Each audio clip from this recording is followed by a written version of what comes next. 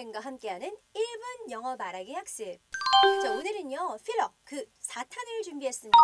바로 내 관점에서는 이라는 표현의 좀 긴 표현인데요. From my point of view.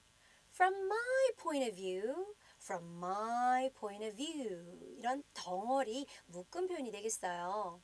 그래서 그냥 좋다, 나쁘다, it is good, it is bad. 물론 그냥 말씀하셔도 돼요. 근데 뭔가 내 입장에서는 이렇다라는 걸 강조할 때 From my point of view, it is better to eat out. 엄마가 그렇게 말할 수 있겠죠? From my point of view, it is better to eat out.